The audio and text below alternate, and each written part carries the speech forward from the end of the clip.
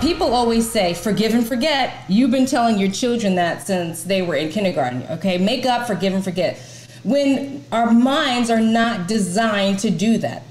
We technically cannot forget. There was this video that I showed my kids years ago. It was a little science project, and it showed basically all these pictures that were flashing before you super fast, right? So that you couldn't really identify the pictures, except for every time you would look at it, you would see everything that was dangerous. So the pictures were going like at millisecond speed. You saw a spider, you saw a snake, and you saw a scorpion. But you didn't see a birthday cake, a candle, a sock. You didn't even see them.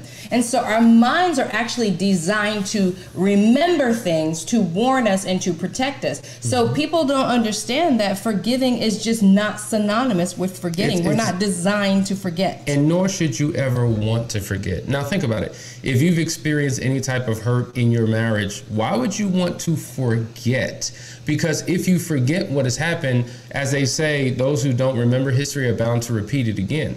And oftentimes when situations happen in a person's life, think about a country, a nation, when they go through these pivotal moments, oftentimes they put all types of statues and memorials in place as a reminder, not to hold on to the pain and the bitterness, not to have vitriol towards it, but it was a defining moment. And then after that point, things began to shift and change, oftentimes in a better direction.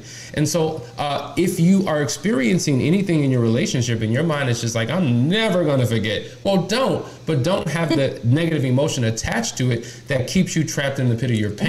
We're going to get to that, but I think it's interesting how we'll say things like, I'll forgive, but I'll never forget, as if you're threatening someone, right?